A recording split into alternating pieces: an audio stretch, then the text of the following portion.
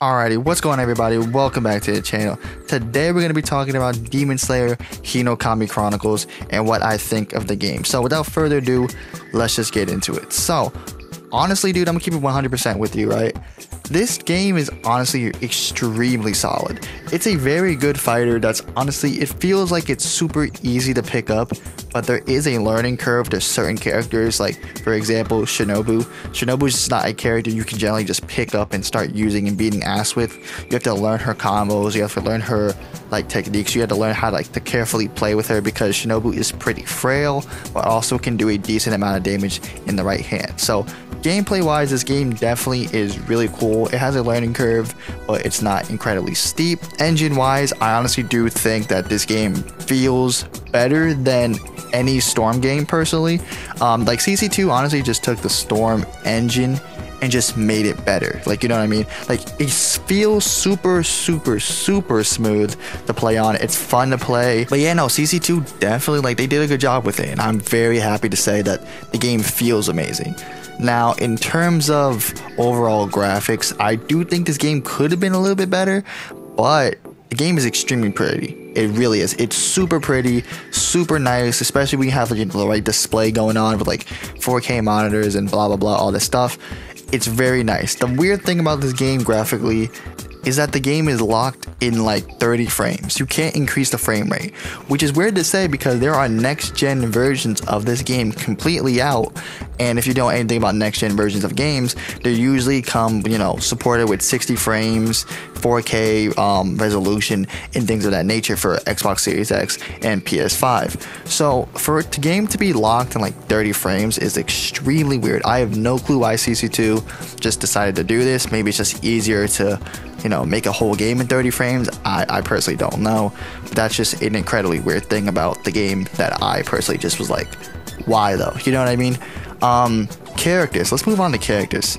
I'm happy to say that most of the characters in this game are pretty viable. There are two characters that I think are absolutely 100% broken that I need a nerf right now. And those are Hinokami Tanjiro, which is actually like broken. I'll get into him in a second, and Rengoku. So Hinokami Tanjiro, right? There's a glitch going around. If Hinokami Tanjiro like lands an ult, there's like a chance he can freeze your game and like break it, which is 100% a weird ass thing. Honestly, CC2 probably knows about this by now and is probably gonna patch it. But the glitch is very rare. Like, it barely happens, but I've seen like footage of it happening. It's just like it doesn't really happen for like the average player. It has to be like a 2% chance or something. But yeah, that's just a weird glitch. And Hinokami Tanjiro just has a lot of, you know, moves that can generally break shield extremely easy. So honestly, just nerf him into the ground, please. I'm joking, not really though. Rengoku, listen, Rengoku players, okay? I want y'all to listen to me. You're not good at the game. You're not good. I'm sorry.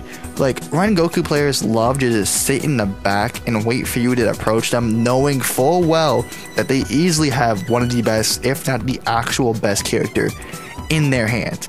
And all they have to do is hit you with 2 Blazing Universes, and you're basically looking at half health. Like, I'm not exaggerating in the slightest. Rengoku does too much damage for his own good. I need the damage reduction. I need Blazing Universe reduction. I need it all. Just nerf him into the ground because I'm tired of playing this character. I'm tired of meeting people that play this character and getting my ass beat because I want to play the game and approach them, and all they want to do is sit in the back and just chill. Like, I'm tired of it.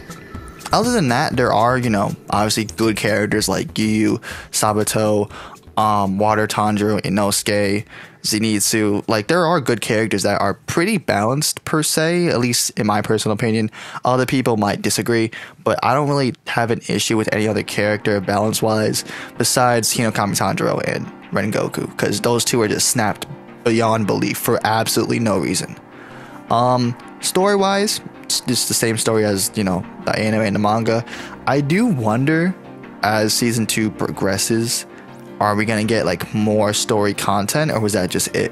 Because it just feels weird to end, you know, story mode at Mugen Train when, in matter of fact, like we've seen CC2 go beyond, you know, the anime and the manga. Like they did, I think it was Storm 4 or Storm 3, I don't remember, but didn't they make their own like ending to Shippuden?